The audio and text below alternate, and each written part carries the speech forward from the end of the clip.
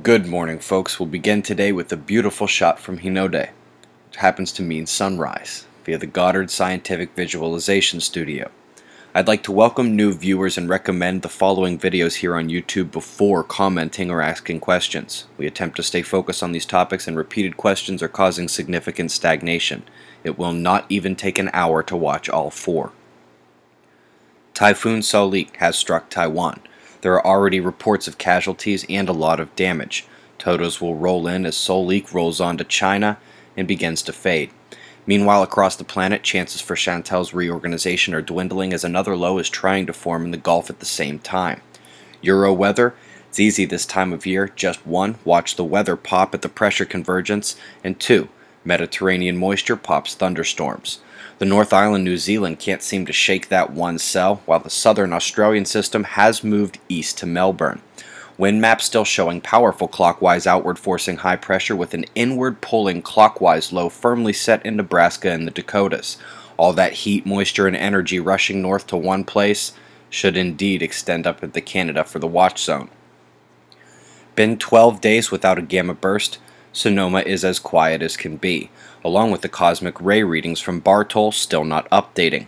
This occurs whenever the readings are spiking now. It's not doomsday, but they believe their system is broken, and it couldn't give such readings. Well, dear Udell Bartol folks, for you I recommend Energy from Space 2.0, the part about changing solar magnetics. I say we all focus, or pray, or whatever you wish to call it, that the sun gives us some solar flares we need to expand the atmosphere. Now, no, we don't need the big one, but for 2 years I have discussed this Earth-facing quiet and lack of solar activity indicative of solar maximum. Let's see if that can change. This sunspot is in development and has visitors trailing behind on the limb, but they all need more magnetic mixing. The focus for 3 days in terms of space weather has been an Earth-facing filament eruption. Both NASA and NOAA anticipated impact yesterday, and late afternoon indeed brought that impact. Solar wind speeds spiked near 600 kilometers per second, with the densest part of the wave following the fastest particles. You'll remember that coronal hole streams bunch up plasma for a density spike preceding the speedier particles, so this CME is a good comparison event here. And while auroras were sparked at both poles, there was no geomagnetic storm produced, short of general shield instability. We also have gone from a significant electron storm last night to nearly nothing today. Instability and such flux kept in your mind for a moment to add that yet another day has gone without a 6 magnitude earthquake. We usually get 3 to 4 a week, but have had none in the past week.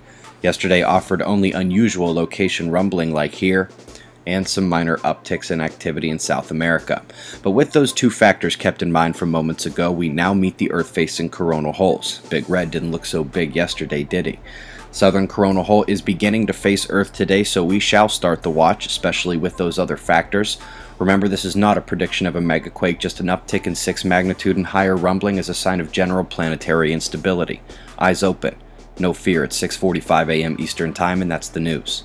Be safe, everyone.